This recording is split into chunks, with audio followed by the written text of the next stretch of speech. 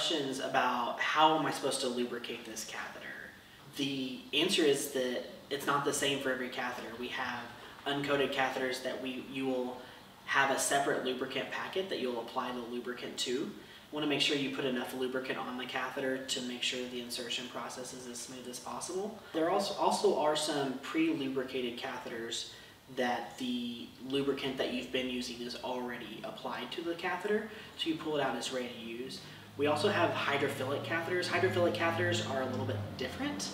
They really focus on a smoother insertion process. The lubricant is either added to the material after the manufacturing of the catheter or during the manufacturing process, and that creates a lot of smooth feel clean type technology that really helps the insertion process be a lot more smooth than just with some of the adding lubricant to it.